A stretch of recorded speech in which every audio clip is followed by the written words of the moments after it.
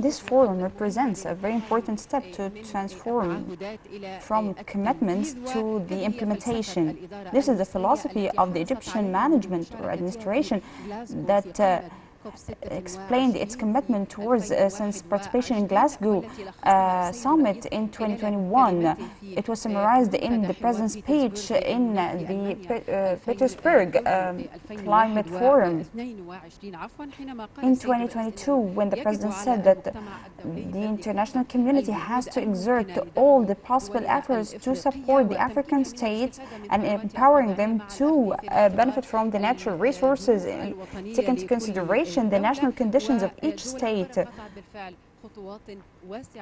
Definitely, and the states and the continent took many steps in the green transformation due to the force and the ability to generate the power from wind and sun.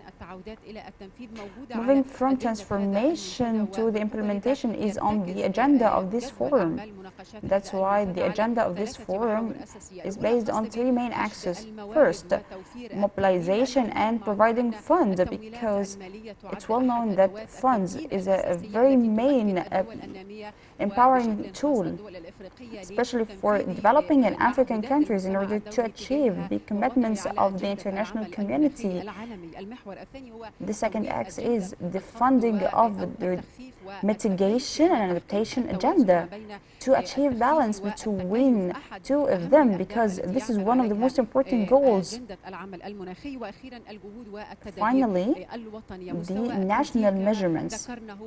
The level of representation, as we mentioned, is very important.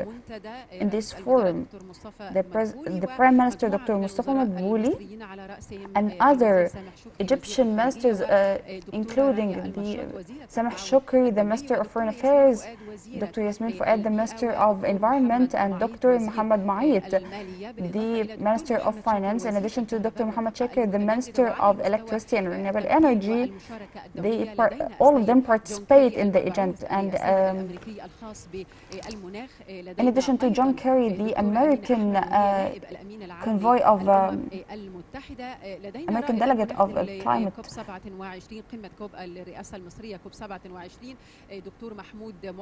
and Dr. Mahmoud Muhyiddin, the representative of Arab states in the World Bank, in addition to a group of ministers, including the African ministers of environment and finance from all of the African countries, including Congo, Guinea, Sierra Leone. This is a very high level of representation and international participation. This aims at unifying the situation of African leaders to present themselves and the needs and aspirations of the African continent to be included, so it can be worked upon in the climate agenda. This edition has a very high importance because it precedes Egypt's host of COP27 in November in Sharm el-Sheikh City. In addition to unifying the African visions to be put on the development agenda, especially that this continent does not contribute at all in the emissions issue. However, it is the most affected continent by the climate change. That's why President Abdel Fattah al-Sisi always puts Africa as an Egyptian priority by representing it in different forums, not only regarding COP27. The agenda of the opening session will include a speech by the Minister of Foreign Affairs, Mr. Samah Shukri, and Dr. Rania Al-Mashad, the Minister of International Cooperation, in addition to Dr. Amina Ahmed's speech, and speech of John Kerry, the Special American Delegate of Climate, in addition to other discussion sessions that will be hosted by this forum, including workshops related to the innovative fund tools and the economic empowerment of women, in addition to many interactive themes that will review the success stories worldwide. Today we are in Mesa Center in the new administrative capital to witness the launch of the second edition of Egypt ICF 2022.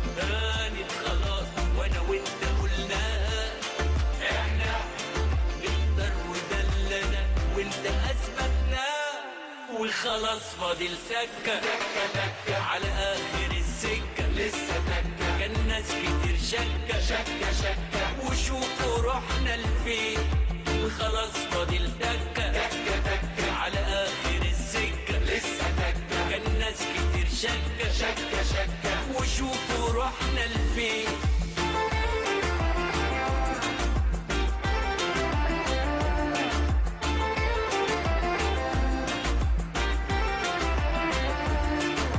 خلاص فاضل سكة على آخر السكة، لسه تكة خطوة جابت خطوة وشوفوا روحنا لفين.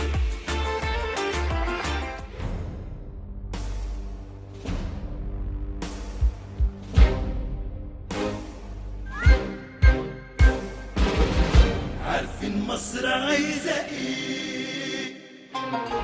عايزة ايد لحظة وجعها تشيل آلامها، عايزة تشوف المخلصين رافعين علمها، عايزة قلب صاحي الخوف ما يعرفوش، عايزة عمال في المصانع ما يناموش، عايزة لما تنادي يا ابني تشوف 90 مليون بابني، عايزة الكل يشيل جميلها ما ينساهوش.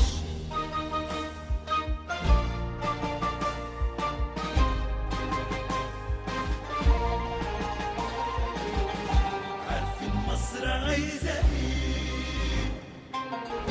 عايزة منا فعل مش عايزة كلامنا، كل ما هنخاف عليها هتبقى جنة، عايزاها صحراء خضرا بإيد الفلاحين، ونعلم الجيل اللي طالع هي مين، عايزة لما تنادي يا ابني تشوف 90 مليون بابني، عايزة الكل يشيل جميلها ما ينساهوش.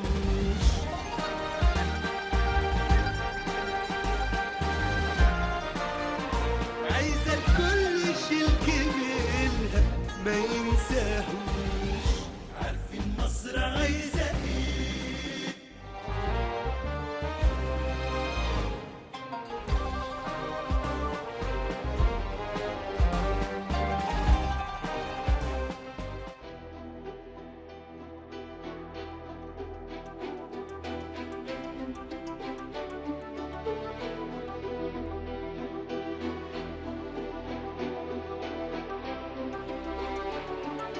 علق أي أمور في حياتك، خلي لبلدك أكبر حيز، راجع بقى رجوك حساباتك، شغلك حيخليك تتميز، نام للساعة 2 ما تنامش، ما انت سنين انت ما بتقومش، احنا بنعمل كده لولادنا، مين قاعد معظمنا حيمشي، قول انا واهب تعب البلدي ومصر الاكبر متحيز. لا اي امور في حياتك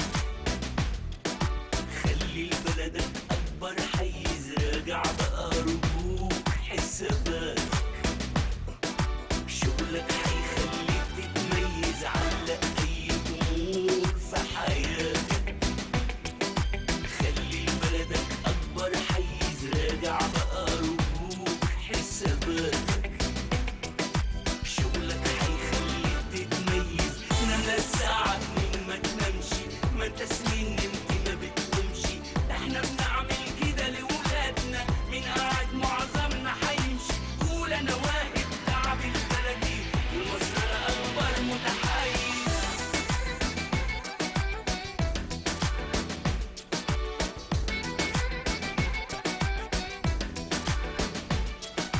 ادي وما بتديش عالفاضي،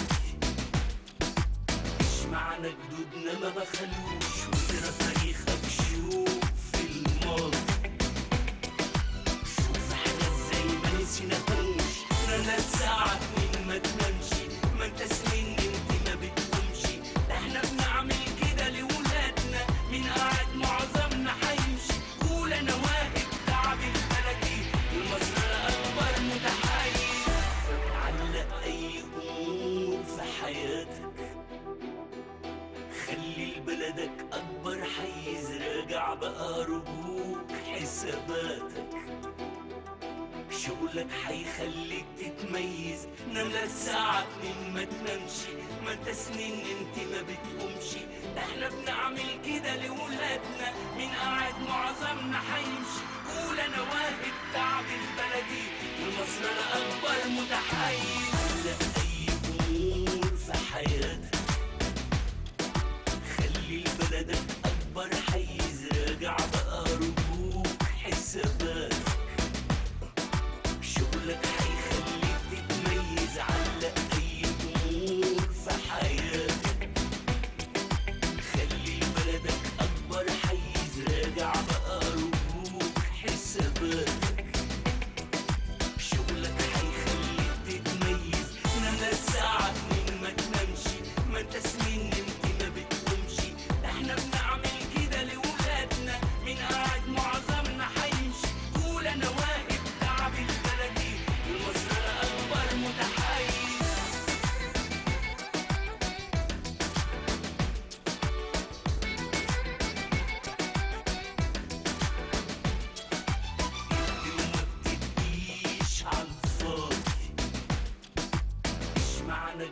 انا ما بخلوش واقرا تاريخك شوف الماضي شوف احنا ازاي ما نسيناهوش رنات ساعة اتنين ما تنامش ما انت سنين انت ما بتقومش ده احنا بنعمل كده لولادنا مين قاعد معظمنا هيمشي قول انا واقف تعب البلدي المصر اكبر متحيز اكبر متحيز مصر باقية ومهما قالوا ولا عملوا عايشة فينا مصر باقية ولو بعدنا هي دايما بتنادينا مصر أغلى من الحياة أرضها سر الوجود واحنا عايشين نبني فيها تحيا مصر بأعلى صوت من البحيرة للصعيدة وأهلنا في أرض العريش عيشوا ملح ولما نفطر بالفطر وهي القريش زي مصر وزي ناسها طبعهم لما تلاقيش من البحيرة للصعيدة وأهلنا في أرض العريش عيشوا ملح ولما نفطر بالفطر وهي القريش زي مصر وزي ناسها طبعهم لما تلاقيش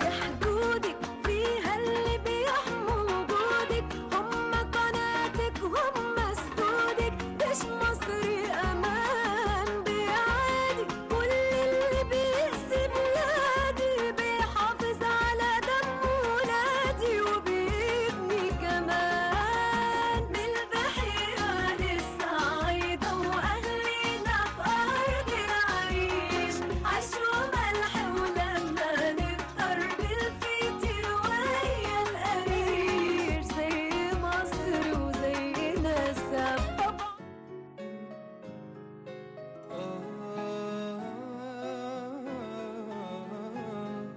قالوا لي في جملة واضحة حط فيها اسم مصر جاوبت بحسن نية الجملة هي تحيا مصر قالوا لي ارسم علمها سرحت وتخيلت قصر عليه حراس كتيرة في وسطهم خط ونسر تحيا مصر تحيا وعيونها تملي صاحية وعيونها في كل ناحية وفي مليون اتجاه تحيا مصر حرة تحيا ألف مرة تحيا مهما يجرى لنهاية الحياة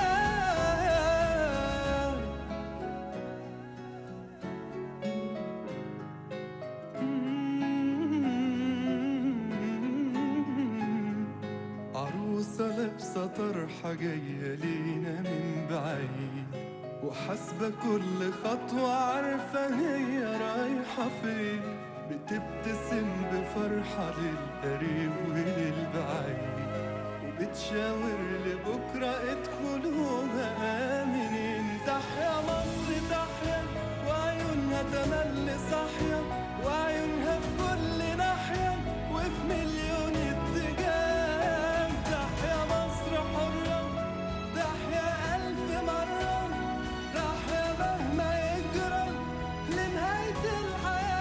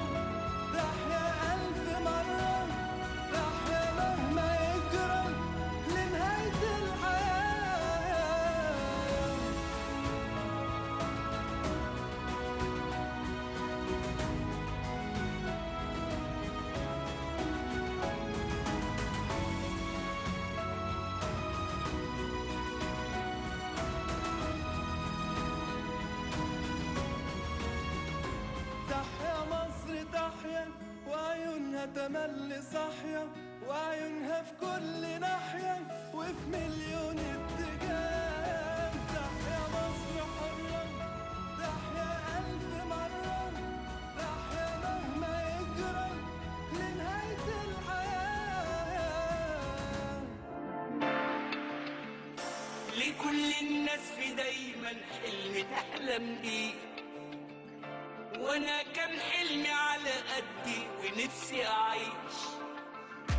ولما رميت عليك حملي شاركتني فيه، ايدك في ايديا ما بتسيب.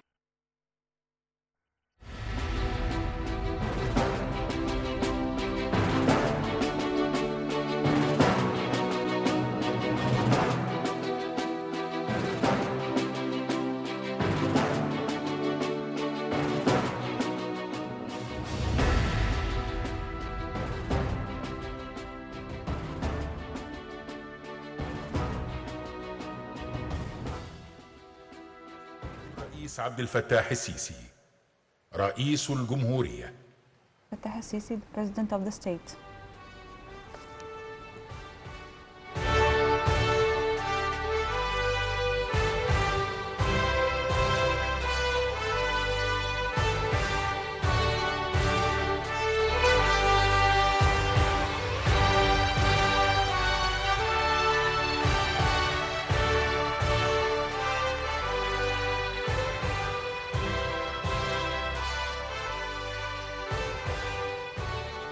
السلام عليكم. اهلا وسهلا. Peace and blessings of God be upon you. Welcome all.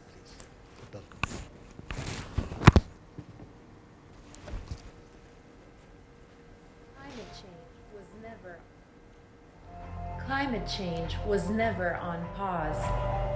While we were working towards an economic recovery, we have come to realize that we do not have to choose between people and planet. We can only choose both. We need to come together because our fate is united. To curb emissions, strengthen adaptation, and build resilience, we need leadership, solidarity, and resources to fulfill our development and climate ambitions. There is a space and opportunity to accelerate sustainable climate action through innovative solutions towards a just transition. Right now, the best fuel we have is the fuel of time we save. Let us act now with true intention to the spirit of responsibility enshrined in the UN Sustainable Development Goals and the Paris Agreement. There is no plan B. We only have one chance and we need to use it now. We come together at Egypt's International Cooperation Forum and meeting of African ministers 60 days ahead of COP27 held this year in Sharm el-Sheikh to unite the voice of Africa to move from pledges to implementation.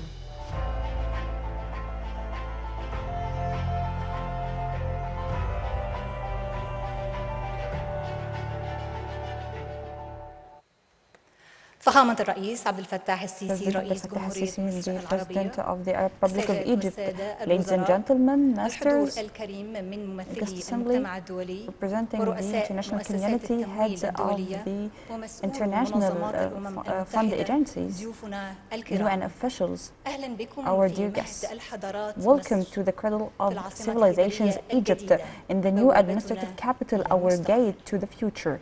We welcome you all in the event of Egypt ICF second edition and the meeting of ministers of finance, economy and environment from Africa and all the representatives of the international community and UN officials. Our guests. Egypt is getting ready to host and to be president of COP27 in Sharm el-Sheikh next November. In the light of the current preparations, Egypt ICF is held ونحن على بعد We are 60 يوماً just على مؤتمر 60 days away from وفي the ظل أهمية COP27. الحاجة الشديدة Within the إلى importance التعاون of the dire متعدد need الأطراف to the multilateral لمواجهة التغيرات cooperation to المناخية، face the climate يهدف change, المنتدى the إلى forum خلق aims نقاشات to بناءة create والخروج constructive بتوصيات discussions واضحة and coming حول out with تعزيز clear العمل recommendations on المناخي في enhancing the قارة climate إفريقيا، action in Africa. وذلك بدعم إجراءات التحول The الأخضر support والتعافي of the المستدام، measurements for green وكذلك توفير transformation التمويل and sustainable لمشروعات recovery, in addition التكيف to providing والتخفيف fund من for تداعيات mitigation التغيرات and adaptation المناخية، projects. وذلك بالإضافة إلى مناقشة Besides تعزيز جهود discussing الأمن الغذائي enhancing في القارة the الإفريقية. food security efforts in وأخيراً، Africa. تشجيع Finally, المجتمع الدولي على تنفيذ encouraging the تعهداته international بشأن community to دعم implement its الدول النامية commitments والاقتصاديات الناشئة in supporting the developing economies to implement their climate aspiration, to move from the stage of pledges to the stage of implementation. Ladies and gentlemen, dear guests, the event of the first day shall begin with the speech of Sameh Shukri, the Minister of Foreign Affairs of Egypt and the head of COP27. للتغيرات المناخية. فليتفضل معالي. Please take the floor.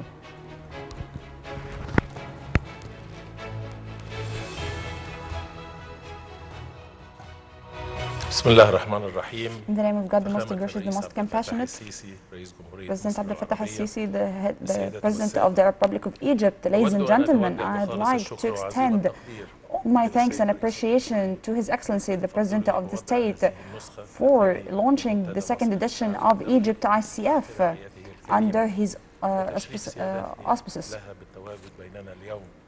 And his honor to attend today. I'd like also to welcome all the participants in this forum that is held this year with the participation, with the cooperation of the ministries of environment, finance and international cooperation, and in preparation for hosting the most important event, which is COP27 in Sharm el-Sheikh, as a proof for the importance Egypt pays to the climate change and to support the efforts to deal with its negative effects, and including enhancing the international cooperation between all the parties. Our meeting today comes within critical moments in the world and within the momentous of conflicting developments that put high responsibilities on our shoulders, that we have to face the current political crisis covered all the world and generated many challenges related to the prices of food and energy, in addition to increasing the interest rates worldwide. And climate change and its effects comes to be the largest challenge that requires the cooperation of the international community. The developing states is trying to shoulder the responsibility in a manner that copes with the SDGs and their earnings in the past year. With the increase of the amount of renewable energy and with the accelerating pace of the low carbon fingerprint products, the challenges faced by the world today also represent opportunities for development and to achieve a paradigm shift in how we deal with all the economic activities. Out of this comes the importance of our meeting today. In the light of the challenges we face, we need today more than any time ever to intensify the international cooperation at all levels, transforming these challenges into opportunities for development and a fair transformation to more sustainable patterns of development requires commitment to some principles and rules. Without them, we will not be able to achieve our aspired goals. The efforts of this program has to be in line with the priorities of developing states, with respecting the national ownership of these programs, in addition to take into consideration the shared responsibilities with variation of burdens, take into consideration the different abilities of the different countries. based upon what has been mentioned and what we have seen in the different discussions with the governmental and non-governmental parties, the Egyptian presidency of COP27 will adopt a clear approach aiming to bridge the gaps in the international system of dealing with the climate change, seeking to enhance confidence between all the parties to achieve and implement the Paris Accord. Through this approach, we hope that COP27 will be a transformation point in implementing the commitments and pledges in an accelerated pace in order to achieve real penetration, whether regarding to reducing the emissions or the efforts of mitigation and adaptation of the negative effects of climate change, especially in Africa, building upon what has been achieved since Paris conference. In addition to funding the transformation to the new energy, within this framework, let me share with you what the Egyptian presidency of this conference has came across in the past discussions. The international developments and the geopolitical challenges affected all the countries and their ability to draft a consensus in order to deal with the climate change. We hope and we seek to avoid this in Sharm el-Sheikh. Second, it's clear that there is a need for reaching an inclusive consensus on the manner of transformation to a low-emission economy that goes in line with the efforts of climate change according to Paris Agreement. Third, achieving the climate justice principle and commitment to the fair transformation. Fourth, there need to deal seriously with the losses and damages issues resulted from climate change and finding a suitable mechanism to provide support and finance. Ladies and gentlemen, implementation in reality is a real test for our commitment to the accelerated and effective action facing the climate change. So in our presidency of this conference, we will seek to present the successful experiments and discussing the proposed solutions to face these problems. We will also work on the private sector role in facing this and the role of the international fund agencies, in addition to the role of the international community as a support to face the climate change. I'm fully confident that this second edition of Egypt ICF will be a very important stage in the preparation of COP27 in Sharm el-Sheikh. Hence, we highly depend on the rich discussions and valuable deliberations that will happen during this forum. We are looking forward to coming out with strong results. I'm also looking forward to the outcomes of the meetings of the African ministers that will be held in this forum, because it's very important in our preparations for COP27. Thank you so much.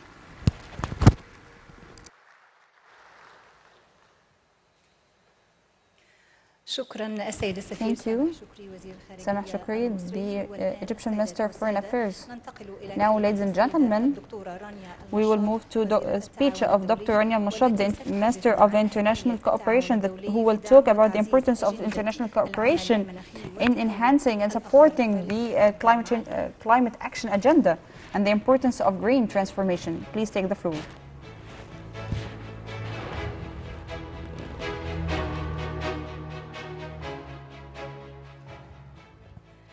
In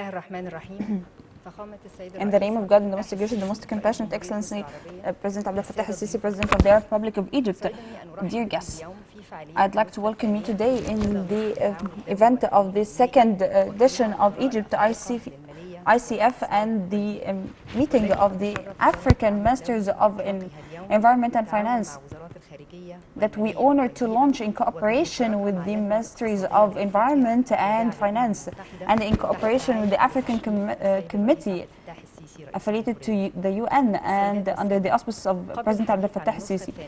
Ladies and gentlemen, before talking about the second edition, let's review some of the recommendations of the first edition of the forum.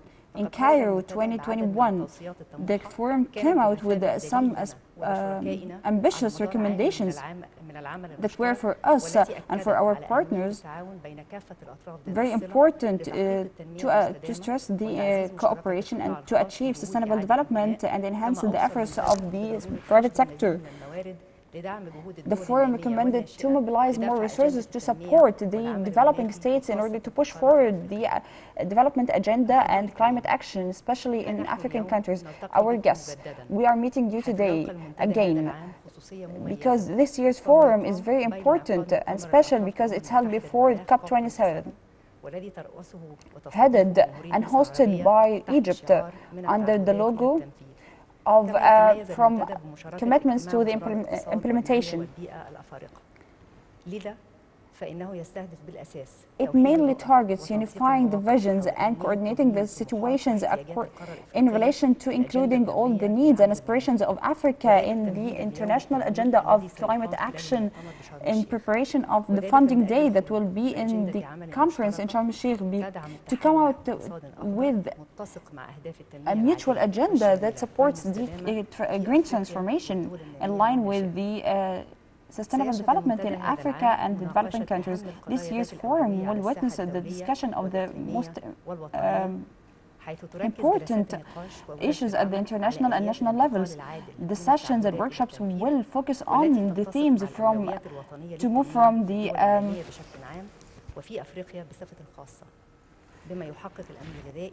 commitment to implementation in developing countries and African countries to achieve sustainable development and support of local communities in line with the United Nations SDGs and the African Development Agenda 2063. This forum and the meeting of the Minister of Finance will focus on the facilitated fund to support the country's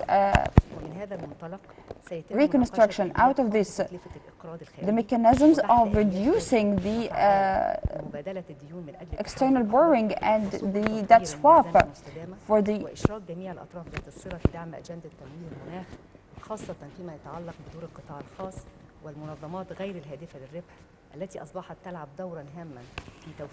in addition to the role of the non-profitable organizations that play a very important role in the climate action. The meeting shall also discuss the social aspects that guarantees a fair transformation, achieving balance between the climate agenda and the development, the empowerment of women and youth by training and enhancing the eco-friendly economic activities. Ladies and gentlemen, dear guests, enhancing the national vision. Egypt put a national strategy for climate change 2050 that includes a group of projects that target mitigation, resilience and adaptation by the nexus of water, food and energy. Accordingly, we launched the national platform for NWAFI program to move from the pledges to the implementation by coordinating with all the national relevant stakeholders and to build upon the existing international partnerships to provide mixed and innovative funding tools to improve the investments of the private sector.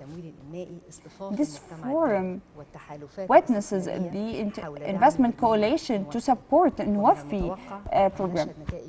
It's expected to witness positive results within this framework. In this framework, we prepared Sharm el-Sheikh guide for fair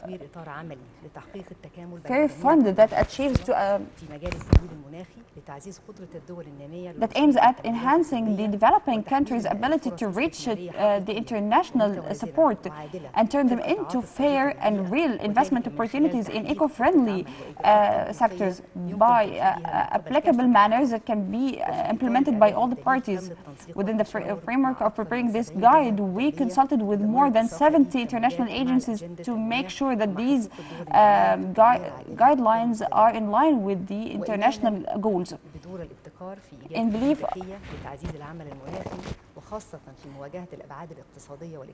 believing of the importance of social aspects in facing climate change, we launched an international competition that targets the emerging companies working in climate technology and digital art worldwide in cooperation with many large companies and we will announce the successful initiatives in Sharm el-Sheikh conference in November. Ladies and gentlemen, today we are meeting at the middle of the new administrative capital with African ministers of environment and finance and the UN agencies and multilateral development banks and our partners from the private sector to stress once again that governments alone can never face the current economic and climate challenges.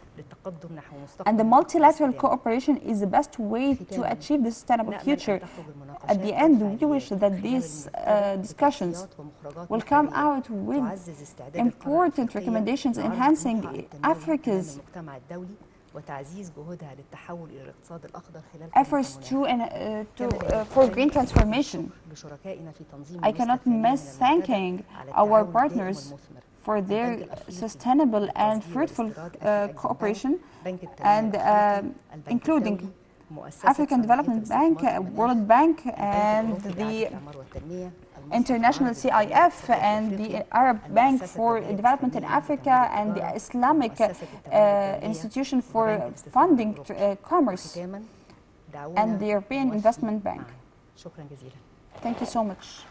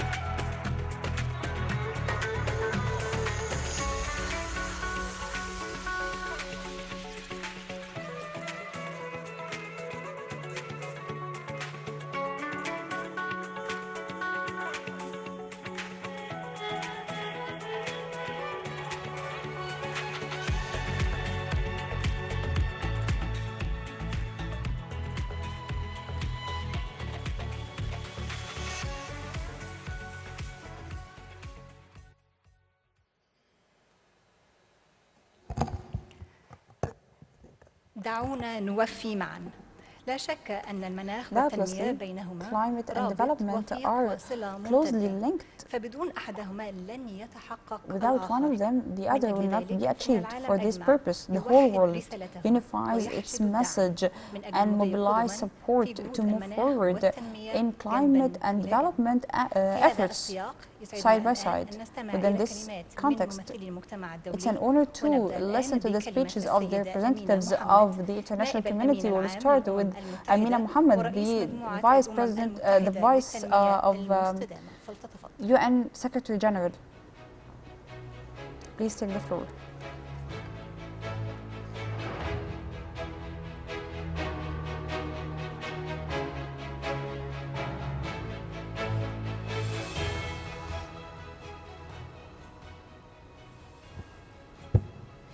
Bismillahir Rahmanir Rahim.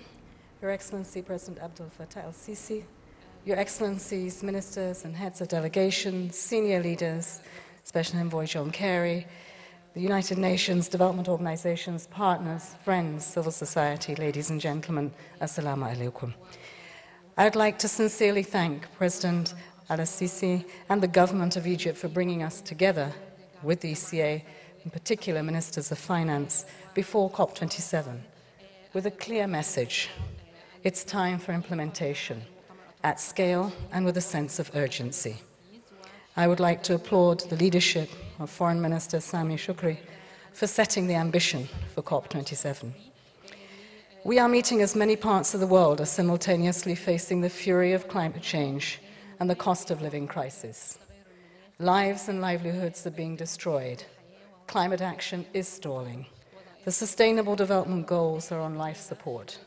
International solidarity is on vacation. Today, we must go beyond our statements and action with concrete and viable initiatives with clear pathways to investments. Developing countries need to know which financial instruments are effectively available to support their transition to sustainable and climate-resilient economies. Developed countries must deliver on the $100 billion annual commitment and make up for the years of falling short. This is key to restoring trust between countries and in the multilateral system, making good on the handshake for solidarity. It is also a much-needed step towards a more ambitious post-2025 climate finance goal. The needs are immense. In Africa alone, more than $500 billion will be required to achieve universal energy access by 2030. By then, the climate finance adaptation gap for the continent may reach $440 billion. The Secretary-General has repeatedly called to increase and allocate half of climate finance to adaptation. The Glasgow decision urges developed countries to collectively double adaptation finance levels to $40 billion. But we still need a clear roadmap on how this will be delivered by COP27. Dear colleagues and friends, we also need to change the way that we operate. Financial institutions must work directly with you and other partners that know the situation in every country and become more responsive. We need to localize climate solutions and investments at the grassroots level within the holistic framework of the Sustainable Development Goals.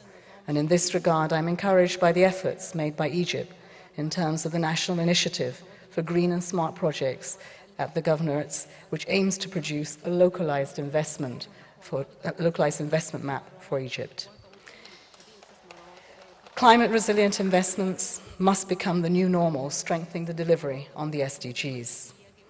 I welcome the Nawafi country platform that has been presented us today by the government of Egypt and its partners. We welcome also the leadership of our Minister Rania, who is mobilizing the international community to get behind a pipeline of programs and projects that will make life different and will achieve the SDGs. The platform puts Egypt's 2050 country climate strategy in implementation mode for accelerating the transition to a climate-resilient net zero future during this decade. Through coordination, both the country level and among international partners, we can deliver development outcomes at the pace and the scale that is required. The UN system stands ready to accompany Egypt and support the implementation of NAFI. The same type of innovation cooperation is needed to ensure that the Congo Forest Basin, an invaluable carbon sink, and its populations are protected and continue to provide the much-needed ecosystem services. This is also in the spirit of our Adaptation Pipeline Accelerator, to demonstrate that collaboration on the ground minimizes duplication and puts countries in the driving seat. For developing countries, the cost of adaptation is 5 to 10 times greater than the financial support they can count on. International financial institutions and development banks must step up to the challenge of implementation. That means supplying much-needed adaptation finance, simplifying the procedures of ease of access and ensuring fast delivery. At the same time, we must also foster investment opportunities that will attract financing from the private sector across the globe and build resilience. The COP27 presidency, the UN climate champions, and the United Nations Economic Commission for Africa are working tirelessly to identify those projects with huge potential for private investment. But we must go beyond selected projects. We must urgently reform the multilateral development banks to take into account climate risk and fully support green transitions in developing countries. Shareholders must steer a structural transformation of the financing architecture. Excellencies, developing countries cannot make urgent investments on climate action and SDGs without the necessary fiscal space. This means urgently tackling debt. In the context of COVID-19 and global instability, 15 African countries are at risk of external and public debt distress, and 6 are already facing debt distress. African countries are scheduled to pay $64 billion in debt repayments in 2022 alone, twice the amount that is available in bilateral aid. While some countries will need comprehensive assistance to restructure their debt, we must improve the multilateral framework for debt for climate adaptation swaps. I'm encouraged to see that the Sustainable Debt Hub during this forum will provide a link between debt issuances and key performance indicators addressing climate resilience. Finally, sustainable investment in climate finance at a pace and scale requires private investment. We need a well-functioning and transparent carbon market that matches the scale of climate challenge and provides valuable financing opportunities for developing countries. I hope that tomorrow's roundtable on just financing, from Glasgow to Sharm el-Sheikh, a guidebook for just financing, will provide some practical guidance on unlocking the trillions held by private investors.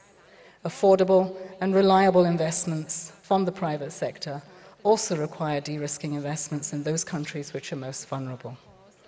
Excellencies, ladies and gentlemen, effective implementation depends on all of us in this room, on mitigation, on adaptation, on loss and damage, and on finance, for which we will be addressing in the coming days. Future generations will not remember today's speeches, but they will remember our actions. Let us rise to the occasion and together build a resilient and sustainable future, leaving absolutely no one behind. I thank you.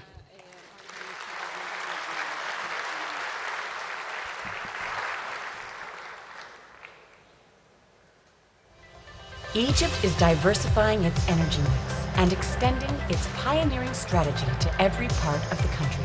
Through working in partnerships, Egypt aims to provide 42% of its electricity from renewable energy by 2035. The country is successfully transitioning to more sustainable sources, creating green jobs, and powering a more sustainable future.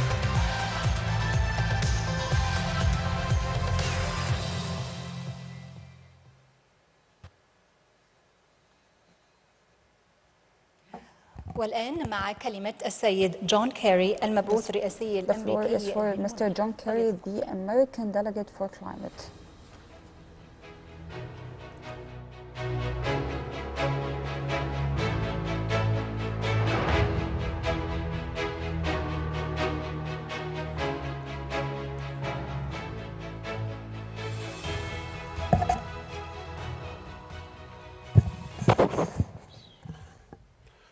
Mr. President, fellow ministers, distinguished guests, to all of you who have come here for a very serious conversation, it's my great privilege to be able to share a few words with you. And I bring the profoundly offered greetings of President Biden. I bring, I hope, the goodwill of the United States of America, particularly with respect to the responsibilities to address this particular challenge. And I also bring a message from the President of Peace. Assalamu alaikum. I listened very carefully to each of the speeches thus far, and I don't disagree with anything that's been said. I particularly agree with Amina about the responsibilities. But let me take a moment, if I may, to try to put this challenge in a perspective.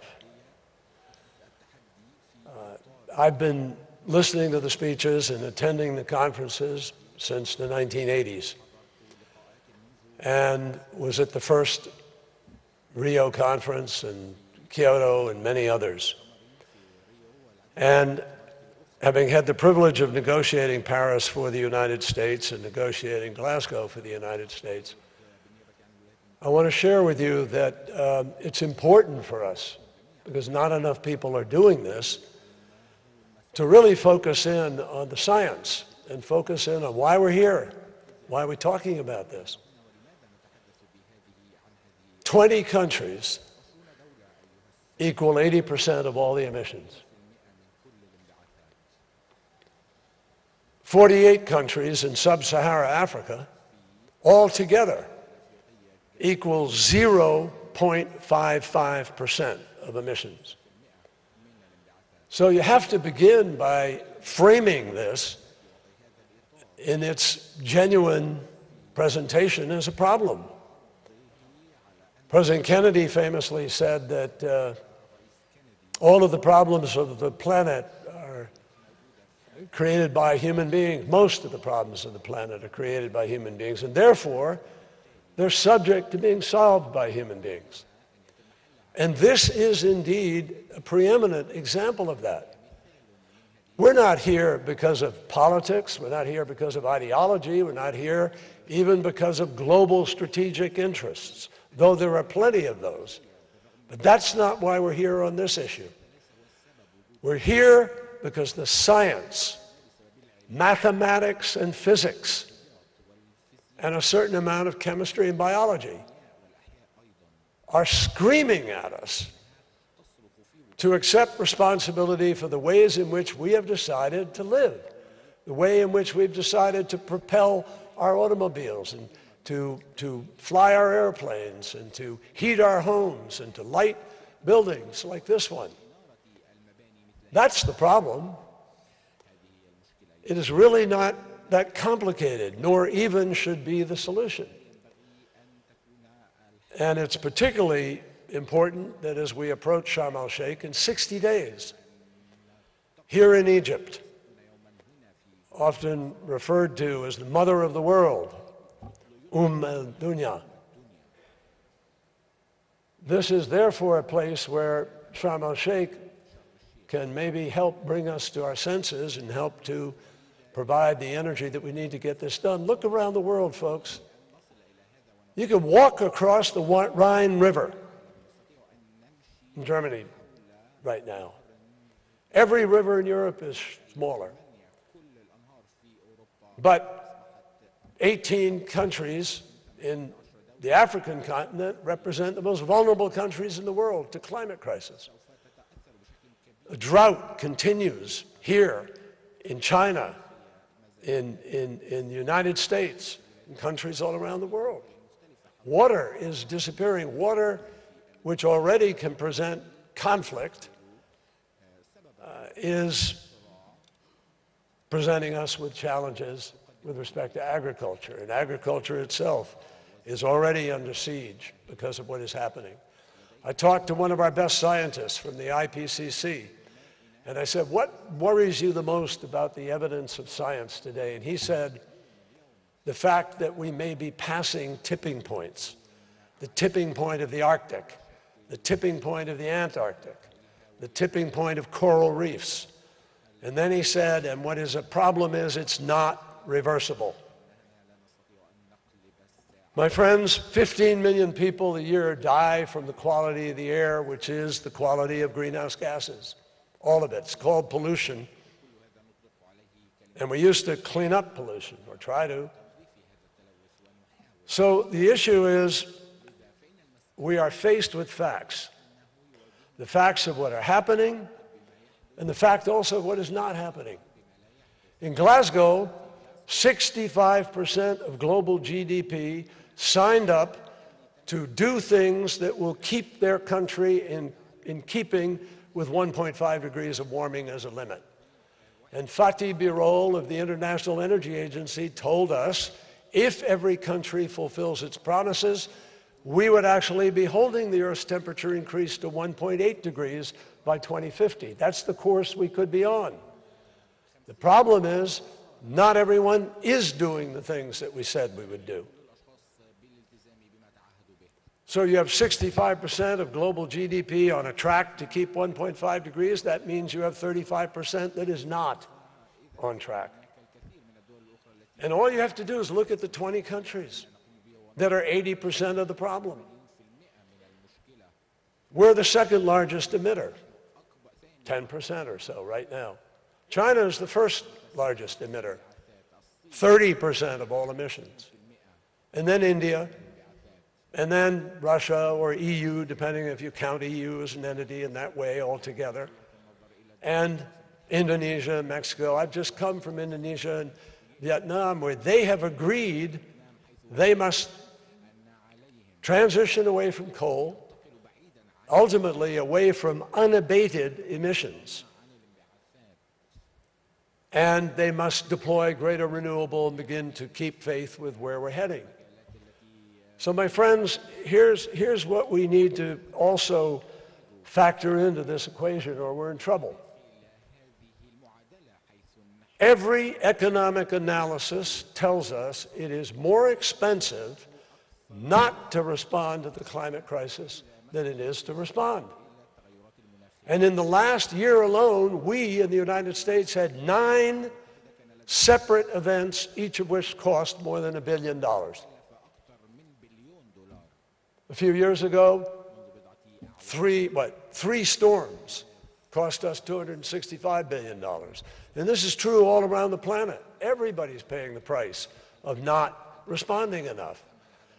So let me just say a few words then about the frame of what do we do about this. Well, all of those studies also say to us it will cost us for this transition somewhere between $2.5, $3 to $4.5 trillion a year for the next 30 years.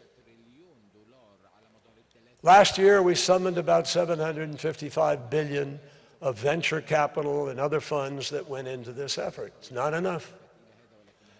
So the purpose of this meeting and the subject of this and every other discussion really ought to be, how are we going to finance this? Now, we can finance this. Our economy is a $21 trillion economy, and I'll be very candid with you and may get in trouble at home. We should be doing more. We should be putting out more of a percentage of GDP, but you see our politics right now and you understand the problems. But the fact is that those 20 countries that are the largest economies have got to start to move more authoritatively to help make this happen. And that means that we need to help other countries to be able to make the transition too. Though it is far more important for those 20 countries to be making that transition at a more rapid pace, because the scientists have told us in 2018, you all, everybody in positions of responsibility, you have 12 years within which to make the key decisions to avoid the worst consequences of the climate crisis. Note, to avoid the worst consequences, not to avert the crisis. We lost 4 of those years because of the president of our country who pulled out of the Paris Agreement and didn't put any money into the budget to fill our obligation to $100 billion. So President Biden has come in, he's doubled that money, then he quadrupled the money. We now have $11.4 billion in the budget, and we will hit the number in the year that he promised, which is next year, but we're almost at 90-something billion this year. But I got news for you folks. $100 billion is a pittance, tiny, compared to those trillions that I just talked about. Now, no government in the world has enough money to affect that transition. So how do we do it? We have to bring the private sector to the table. We have to give the private sector the pathway by which we have bankable agreements, bankable deals, that then provide a revenue stream so you can finance much of this transition in the marketplace. Now, not all of it can be done that way. We can finance. People will make a lot of money. I went out to California the other day to look and see where we are with respect to technology and the ability to be able to do the green hydrogen or have direct air carbon capture or battery storage that lasts longer and so forth. All doable, they will happen. I have absolutely zero doubt that the world will get to a zero carbon, no carbon, low carbon economy. I just do not yet have the conviction we're going to get there in time to avoid the worst consequences of the crisis. So that's our charge, Mr. President, to find a way to excite that private capital through tax incentives, production tax credit, investment tax credit, through pathways of blended finance like Mark Carney and others among us have been working on in these last few years, where we do de-risk to a degree, but we also bring philanthropy and bring the multilateral development banks. And we actually, what we ought to be doing, and Janet Yellen has suggested this, we need a remake of the Bretton Woods Agreement, so we're meeting modern times, raising the amounts, the thresholds of what these banks can put into this effort, and exciting that capital to move in that direction. And I got news for you. No question in my mind. Bill Gates is investing $500 million of his own money in a new nuclear plant and other forms of new energy. Lots of private venture capital money is moving towards this, because whoever discovers battery storage that lasts for a week or 2 weeks is going to be a game changer for all of us. But my friends, in this next period of time, we can't sit around and point fingers. What we have to do is come together, find a way to excite that capital, and find enough concessionary funding that we have the ability to de-risk sufficiently or blend finance, where you bring it from various places and you create the bankable deals that are not yet there at this moment. That is the only way I can think of, finally, after all these years, that we will actually be able to affect the transition. So, Mr. President, I think this is an important meeting where people have a real chance to sit down and talk about how do we really do these things? How do we make this happen? I say to all the business people here, it is not often you can sit in your boardroom or have a conversation with other CEOs where you actually get to make decisions that could have as profound an impact on humankind, on the planet, as we will have, hopefully, over these next months. That is a unique moment. And I hope, for the sake of our children and children's children and our responsibility to history and our responsibility to now, that we're going to get smart and get serious. No more business as usual. Let's get the job done. Thank you very much.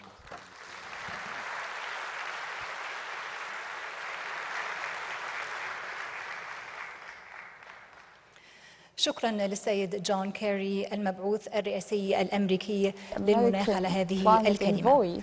والآن دعونا نرحب بالسيدة أوديل رينو رئيسة البنك الأوروبي لإعادة الإعمار والتنمية، والتي ستلقي كلمة علينا حول دور البنك في دعم القطاع الخاص supporting the private sector الاقتصاد الأخضر. فلتتفضل. in transformation for green economy.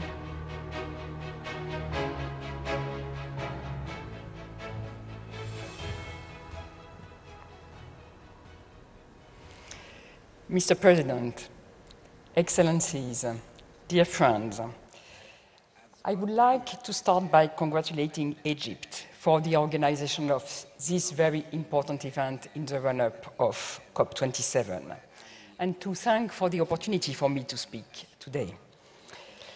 We are living through unprecedented turmoil across the planet. Many countries are being challenged just now by food and energy crises happening at the same time. Europe is again facing war on its territory. And the devastating impacts of global warming are more and more apparent. Every day we see the evidence of the extremes to which we are driving our climate. They include extraordinary droughts and heat in some countries and dramatic floods in others. At a time like this, partnership and cooperation become even more important. That's why I'm delighted to be here today and to join with so many of you in reinforcing those values and exploring ways to strengthen them further. This is particularly important as we look forward to COP27 in Sharm el-Sheikh. Cooperation and partnership are also at the heart of our relationship with the government of Egypt. EBRD started working in this country 10 years ago. But since then, we invested almost $10 billion here across a very wide range of sectors. We have helped Egypt green its economy, generate growth and opportunities for its citizens across the country. We have recently approved a new country strategy, which has three main priorities: the promotion of a more inclusive economy for Egyptian businesses, women and youth, accelerating Egypt's green transition, and enhancing the country's competitiveness. And this forum today allows us to enrich and develop these efforts and to learn from so many valued partners. I will offer just two observations drawing on our experience. The first one is that more and more we see the convergence of vital development needs, and in particular, the importance of the green energy transition, not just to combat climate change, and we've heard how important it is to combat climate change, but it's also needed to enhance energy, water, and food security. Africa as a continent, and Egypt in particular, are blessed with extraordinary renewable energy resources. And EBRD, and I know we are not alone in that, we are really determined to do our best efforts to support the exploitation of those resources. Not just to reduce greenhouse gas emission, of course, I mean, this is the first objective, of course, but also to deliver reliable, cheap energy, clean water, fertilizers, transportation, and other vital public goods. The second observation, and this point has been made very forcefully by John Kerry, is the importance of public and private sector partnership. The EBRD is a public bank, but with a mission of mobilizing and working for the development of the private sector. We see already, and it's obvious, the many pressures that all governments are under today. And this makes us believe in our mission even more strongly than before, bringing the private sector in supporting the development. Egypt's country platform for the Nexus for Water, Food and Energy, which we strongly support, can make a major contribution to achieving those goals. It's so important because it brings together those vital development goals of water, food and energy, and recognizes the convergence of those goals that I just mentioned. We are very proud at EBRD to be supporting the Egyptian government in implementing the energy pillar of that platform. We will discuss later this afternoon this in more detail, but let me highlight now three key features which are very important in the implementation we are all aiming at. First of all, the first feature would be closure of all gas-fired capacity and the delivery of a just transition. Second element, the ambitious and rapid development of renewable generating capacity, exploiting Egypt's world-class solar and wind resource. And third element, the targeted deployment of public money to unlock massive private investment. This energy pillar is truly a partnership, one that can accelerate Egypt's own energy just transition. And it will really benefit the country's development also. This can also be a model for other countries to follow, delivering the shift from fossil fuels to renewable energy that the world needs more urgently than ever before. Let me conclude by thanking and congratulating the Egyptian government, and in particular the President, El-Sissi, and you, Dr. Rania, on convening this remarkable meeting today, gathering together. And I hope that we will make progress towards the COP. Thank you very much.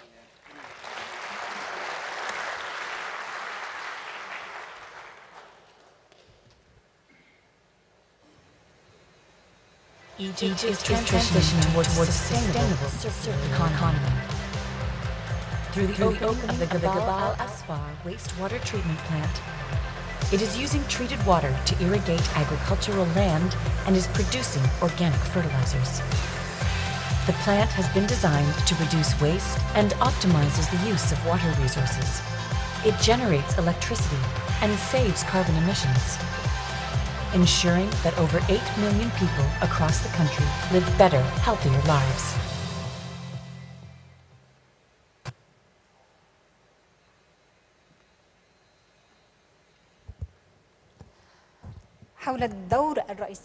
On the major role of the private sector in supporting the climate action agenda and the importance of international co-alliances to catalyze this role.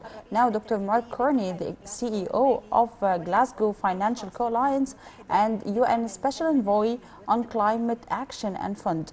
Please.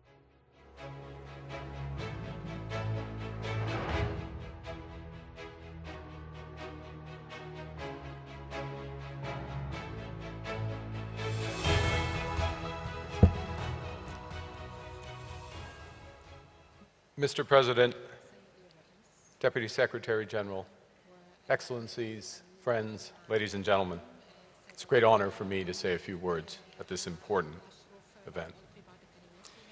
We're here at a critical juncture emphasized by John Kerry. We're 60 days from COP27, as you know, and we're a quarter of the way to this radical change to the Bretton Woods system to accomplish that. It will also require the development of well-functioning, high-integrity carbon markets, and it will require the private sector to follow through, to deploy capital at scale to investment opportunities that are aligned with net zero commitments. And in this last respect, this prospect has been created by the commitment of many of the world's largest financial institutions to manage their collective balance sheets, which total over $130 trillion, to manage those balance sheets, to move those balance sheets in line with the Paris Agreement. And now it's the time to turn that pledge, those pledges, into action. So GFAN's members are working with governments, multilateral development banks, and private philanthropy to develop new approaches to scale private capital flows to developing economies. These range from large-scale country platforms, or so-called JETPs. They can include innovative platforms like NUEFE, and I commend you, Dr. Rania, for leading that effort. And they include catalytic initiatives such as the Climate Finance Leadership Initiative and Fast Infrastructure that can deliver capital to a wide range of developing economies. GFANS will use its expertise to help structure and finance these projects. We'll use our convening power to encourage governments and multilateral development banks to provide the necessary concessional finance for just transition and adaptation in Africa. And we'll advise on how existing commitments can better crowd in and scale private capital. And that's why I'm excited to announce today the launch at this International Cooperation Forum of the GFANS Africa Network, chaired by my good friend, Dr. Mahmoud Mohideen. If you want something done, give it to a busy person, and he is busy.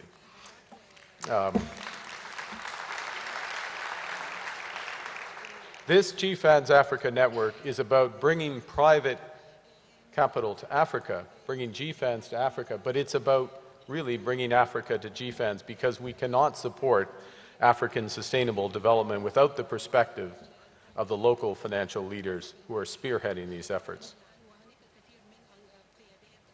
Finally, let me say that we know that sustainability is about much more than mitigation, something that Egypt's strategies, its policies, its actions demonstrate. There will be no sustainability without growth, without resilience, and without adaptation. And the contributions, therefore, of the private sector must be as broad. Now, for GFAN's members, As the name suggests, Glasgow Financial Alliance for Net Zero, are the first motivation to address barriers to finance in Africa. But within this goal, critically, it includes not just investment in finance in the green energies of the future, the energies that are at the center of your strategy, but also to helping to finance the managed phase-out of legacy assets, such as addressed by the President of the EBRD. And in this way, the expertise and the capital of private finance can help Africa and the world move from pledges to action. Thank you very much.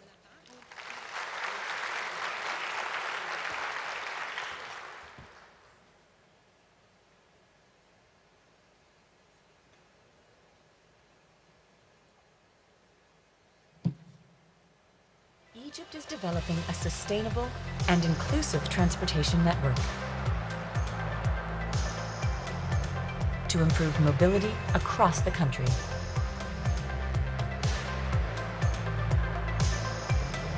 By ensuring affordability and accessibility to public transport systems and reducing carbon emissions. It is responsibly connecting communities like never before.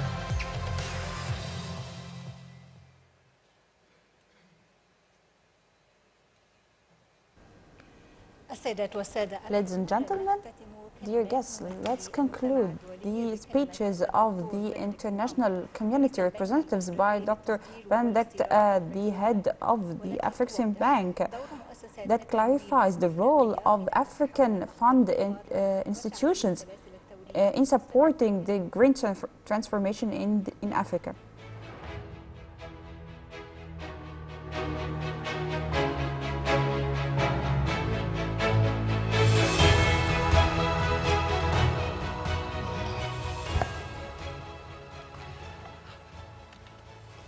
Your Excellency, President Abdel Fattah Sissi, Honorable Prime Minister, Deputy Secretary General of the UN, Amina Mohammed, Honorable Ministers, U.S. Special Envoy John Kerry, distinguished ladies and gentlemen, I'm most grateful to His Excellency, President Abdel Fattah Sissi, for the opportunity to add our views on a consequential subject which many distinguished speakers have already addressed this morning.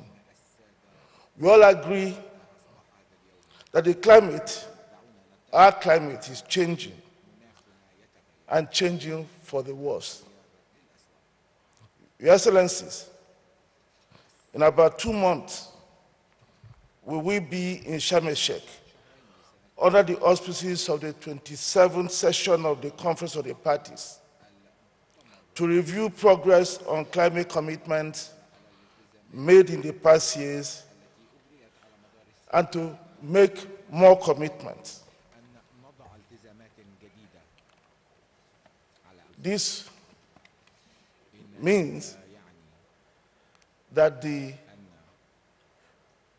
topic and the subject matter of the discussions today, which is on implementation rather than pledges, is important.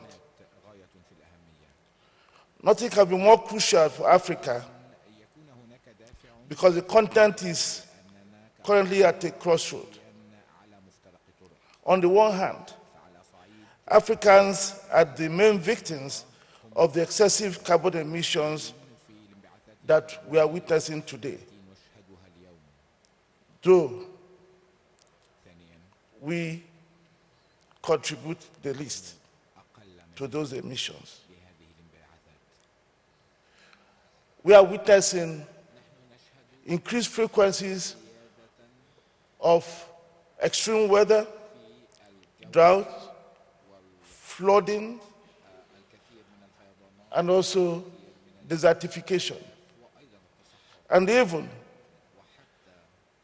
we are beginning to see competition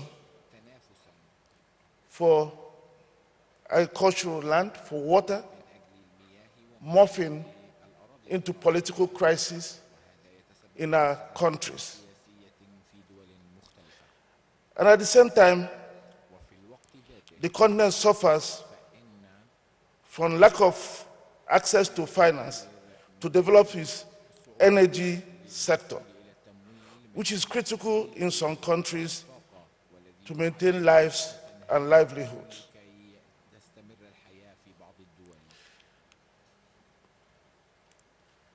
Striking a careful balance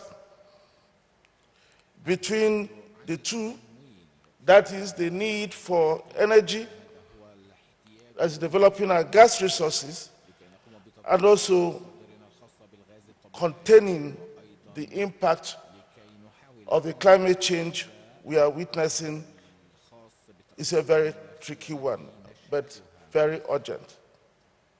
It is for this reason our President welcomes the opportunity that the African Continental Free Trade Agreement offers as a solution to these twin problems of reducing carbon emissions without damaging the pace of economic development on the continent. To put things into context, the most significant area in which Africa can effect change in reducing carbon emissions is by offsetting wasteful journeys across our oceans. Africa is the world's largest store of minerals and also producer of other commodities, agricultural commodities especially. Everything from copper and iron, ore to cotton, cocoa, coffee, and so on. Most of these commodities and minerals are shipped halfway around the world to other geographies to be manufactured, processed, before being transported back to our continent and to other parts of the world. As we all know, shipping is the third largest emitter of carbon, contributing about 3.1% of global carbon emissions, almost equal to the entire carbon emissions that Africa itself contributes. The regional value chains that the Africa Continental Free Trade Agreement promises to promote can reduce up to 80% of carbon emissions that arise from the trading that is currently taking place, the way trading occurs on the continent today. The ensuing regional supply chains that the AfCFTA will promote will make it easier for the continent to grow jobs, reduce carbon emissions, and help also in adaptation measures that many of our countries want to put in place. That is why we hope that the support for the African Continental Free Trade Agreement becomes one of the pillars of the mitigation actions that the COP27 will recommend. It is pertinent to note that a funding of about $8 to $10 billion will be required for the AfCFTA adjustment facility, that is the compensation fund, which is required to make it easier for the least developed countries in Africa to participate effectively under the African Continental Free Trade Agreement. Let us all commit to putting this program in place in order to sustainably balance the requirements of climate mitigation and the needs of our people. In conclusion, Mr. President, with only a few months left until COP27, it is pertinent to revisit our collective goals on mitigation, adaptation, resilience, and finance, as well as ensuring that while climate action is a universal issue, the way to which we address it must be regionally owned and internationally supported, so that Africa can continue charting the way forward the way it deems appropriate. I thank you for your attention.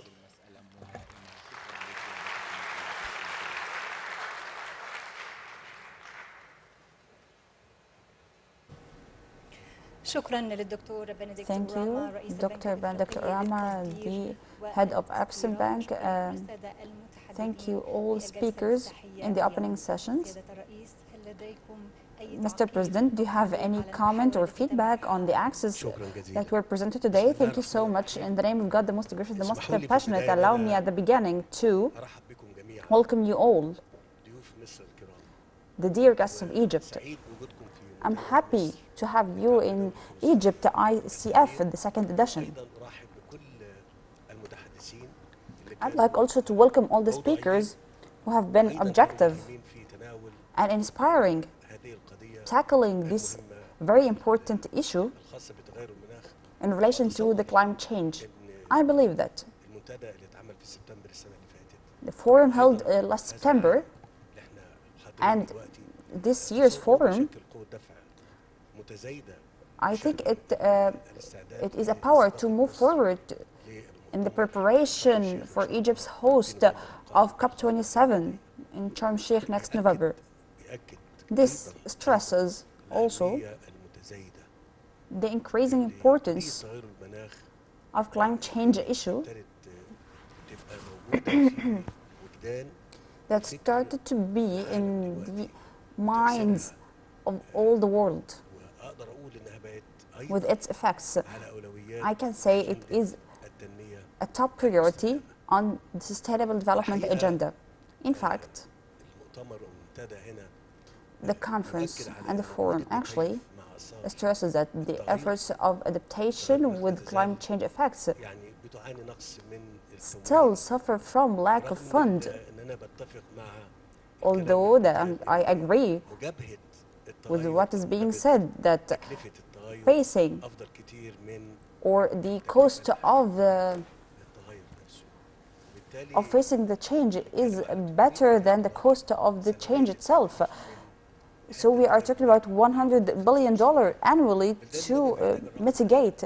Developing countries need this number. We are talking or saying that 20 countries only are responsible for about 80% of the effects. I think it's fair and objective that these countries concerned bear the largest responsibility in supporting the developing countries. It's very important to have consensus on an inclusive vision to support African countries. We say that the African countries are the most affected, although that they are the least contributors. Hence, we need also to have an inclusive vision to support the African countries in this regard. Allow me also to tell you about another thing. Egypt, God willing, within the framework of the preparations for COP27 in Sharm el-Sheikh next November, this conference actually comes within an international context that is stigmatized by consecutive challenges which burden a huge responsibility on our shoulders as an international community to guarantee that these difficulties do not affect the implementation pace facing the climate change that was reflected in a Paris Agreement and confirmed in Glasgow last year. Allow me to speak about Egypt. Egypt has been one of the first countries that put long-term strategic plan 2030. And the environmental aspect was a very important thing in all the developmental sector. In Egypt, we paid attention to this aspect. We actually moved towards it effectively in all the fields. 1.5 years ago, we launched the summit for projects in this regard, including Haya Karima or Decent Life. When we launched this project, it costed us 700 or 750 billion. It may be increased due to the current conditions in the world. It mainly aims to contribute in improving the lives of about 60 million persons. We're talking about drinking water, energy, sewage, water treatment, and things of this sort. I can humbly say that Egypt, with the current programs that we're working on, can be in current situation of water treatment and improving the drinking water. Actually, we treat the water on 3 stages, which makes it usable according to the criteria of WHO. We are talking about a large national program to benefit from each drop of water that does not cause any pollution in environment or lakes or in the Mediterranean. These are the efforts exerted by Egypt, and we still actually exert these efforts. The first stage will be finalized this year, and the second stage will be launched at the beginning of the coming year. We are talking about 60 million persons, which is about the half of the population of Egypt. It's very important to indicate to the importance of improving the technological techniques and innovation in creating a world that is free from emissions. In this regard, in Egypt, we launched many huge programs for new and renewable energies in order to reduce the use of plants depending on fossil fuel. In this regard, we have the chance to generate tens of thousands of megawatts from these renewable energies, whether it's wind power or solar power. We have huge capabilities to which Egypt can contribute in providing clean energy, whether electric energy or to produce the green hydrogen.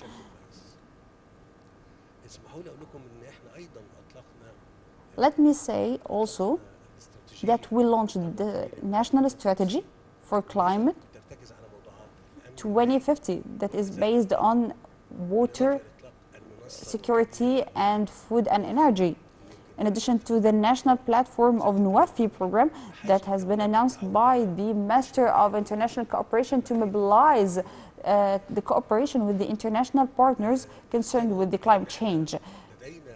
As I mentioned, we have several efforts in producing the renewable energy, like Benben plant in Aswan. It is one of the largest plants that produce solar power.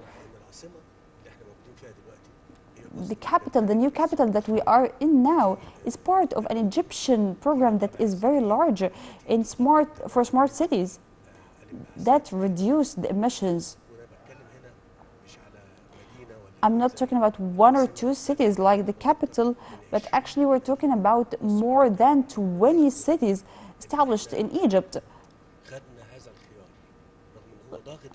We chose this despite that it stresses at the economic level and within the current conditions in the world over the past 3 years.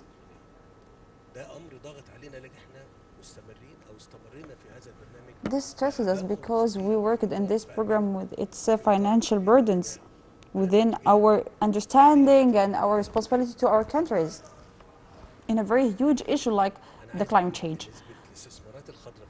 The green investments in Egypt percentage has become now 40% of the total general investments.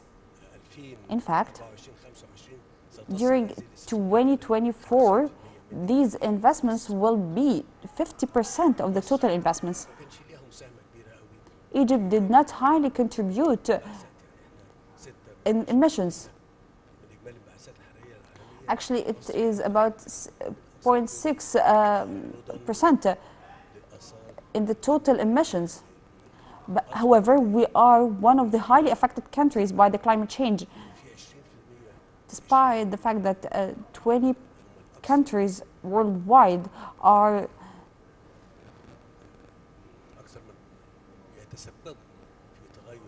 the main cause for climate change and making emissions, while other countries like Egypt and the African countries too have the least contribution, they are highly affected.